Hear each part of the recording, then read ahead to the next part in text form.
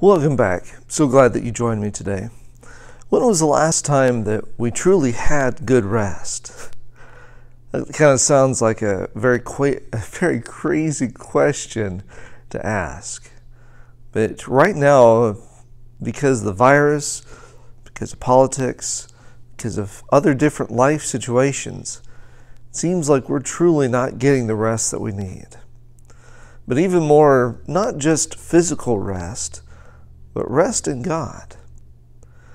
Recently we've seen so much with, like I mentioned just a moment ago, with what's going on with this virus, that every time we turn, it's plaguing our very thought process and keeping us away from the thoughts that we should be thinking as they are in God. But even with that, we have another thing that we're dealing with now as well that's been plaguing our minds for many months. And that's where is true justice? Are we actually seeing what's right? Are we actually seeing that justice is being done how it's supposed to be? In the end, as we are looking at how things are being done and everything like that, we need to be praying for people on both sides of the equation. Just because someone did something that seems wrong to us, we need to be praying for them and their families, and even more, that true justice is done. Even when justice is done, let's remember this. Don't celebrate just because someone got convicted because of what they did to someone of a certain color, a certain race, or whatever. But I also want to mention this, because we've been dealing with this for a long time, it feels. Or maybe it's just that it's gotten into the attention of the news more recently. Just because you are of a certain skin color does not make the person of a certain group. I hope that you heard me right.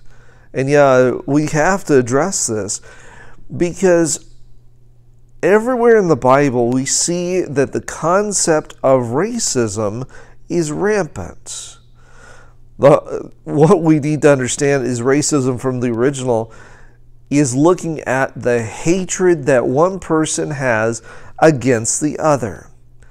I appreciate how one person brought it out a couple days ago with the concept that when we look at each other, so often we're focused on where people are from, what they're doing, what they're like, how much money they have, what their skin color is.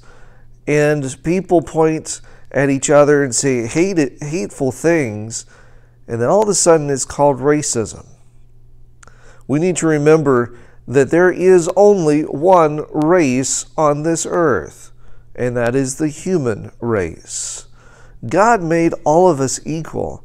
We need to start living together in the here and now so that we'll be able to live together forever. If we don't get along here, God's not going to be changing us to live together forever. It starts now. Eternity starts now so that we're able to actually have that forever rest. Which even with that, I want to pose to you this concept before we look at our verse. Which side of the forever rest will we actually be on? Are we going to be forever resting with Jesus? Or are we going to be forever resting, never to wake ever again? In other words, being forever lost and never coming to be known again in eternity.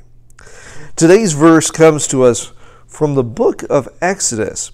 Exodus chapter 33 and verse 14 says this: "The Lord replied, 'My presence will go with you, and I will give you rest.'"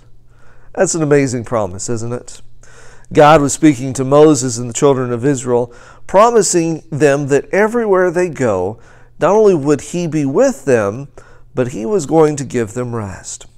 Now, we can't imagine from their side how this would have been, because of the 500 or 400 to 500 year plus captivity that the nation was in. But we forget, we're in a similar captivity ourselves. It's time for us to reevaluate, to rethink, and to relook at what God has to say. But even more than that, to get back in God's Word and continue to read, to study, and to learn how to live together here and now. Thank you for joining me today. I look forward to seeing you next time as we continue to study God's Word together. God bless.